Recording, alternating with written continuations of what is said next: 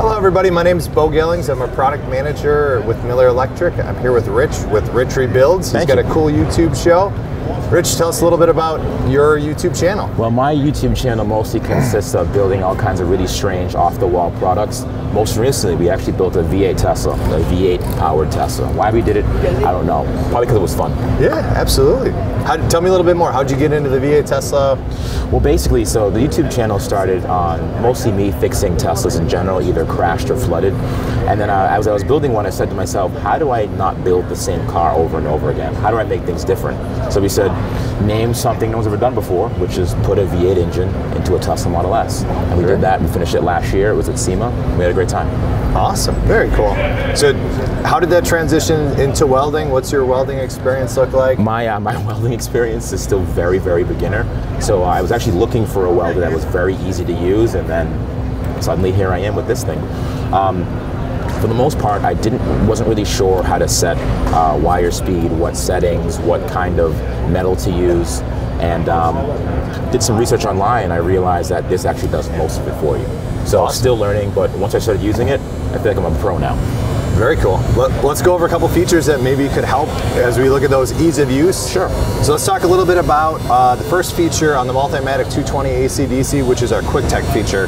So if you look at the machine, over on the left you've got your process. So right now it's set up for MIG steel C25.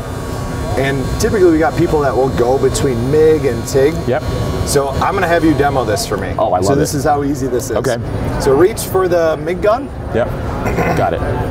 And then you'll see your TIG foot pedal on the ground. Okay. So right now we're set up on MIG. Go ahead and give a press on that foot pedal. Oh, wow. So it's going to switch over to TIG. Gotcha. It's going to pull up the last settings you had for your tungsten, your material thickness, and your amps. Oh, awesome. So then you'd be ready to start TIG welding. You got your TIG torch. So you could switch back and forth really easily. Absolutely. Oh, so then you awesome. get done with your TIG process. So now go ahead and give a squeeze on the MIG gun. Brings you right back over to the MIG. I gotcha. It's going to pull up your wire diameter, your material, and then give you the recommended volts and wire feed speed. Oh, that's awesome. Thank you.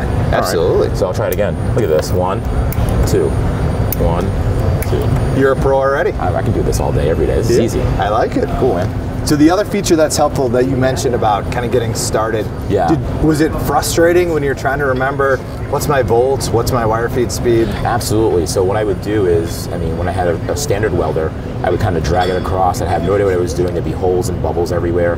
But with this, setting the wire speed made things a lot easier because all the settings are there for you pretty much. Absolutely. I know how frustrating that is when you're trying to get into those projects quickly. Yes, absolutely.